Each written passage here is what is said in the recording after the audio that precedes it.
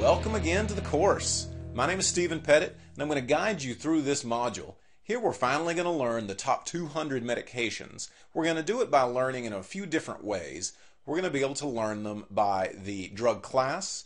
We're also going to learn them by their prefixes and suffixes. So this lecture is really just an introduction to let you know kind of what we're doing and maybe some tips on remembering them. First of all, there's 200 drugs. How could you possibly remember that many drugs?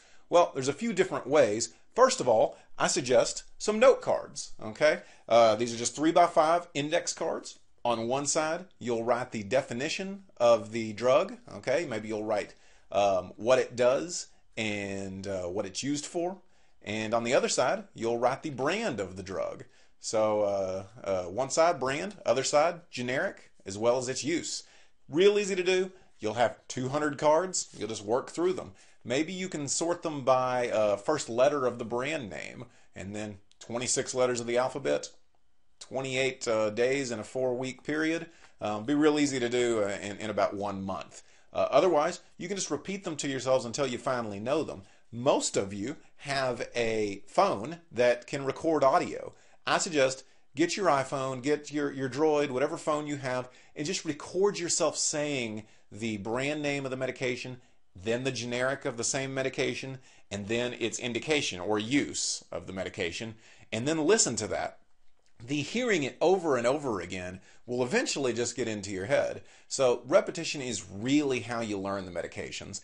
It is kind of overwhelming to think that you're going to have to learn quite that many of them, but just through the techniques of like a flashcard or, like I said, listening to it, whatever is your best way of learning things, apply that and learn them. Some people say there's only about 5 questions on the technician exam to learn for the drugs. Other people say it's as many as 20 questions. So you'll want to just know your stuff. And really, what good of a pharmacy technician are you if you don't know your medications? That's kind of the cornerstone of being a technician, is knowing the medications just a little bit. One last thing though. Some of you are pressed for time. Some of you just don't have the greatest memorization skills. Nonetheless, you have an aptitude for healthcare.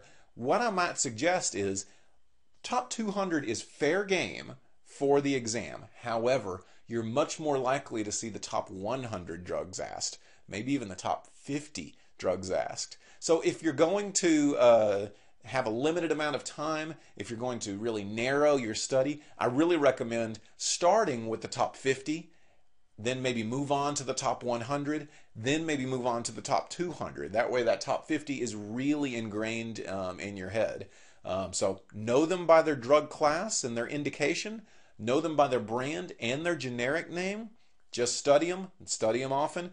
We'll go through them in the next few lectures, and hopefully just the repetition will be able to allow you to get it well. Obviously also it's a video lecture, so you can watch them as many times as you need to.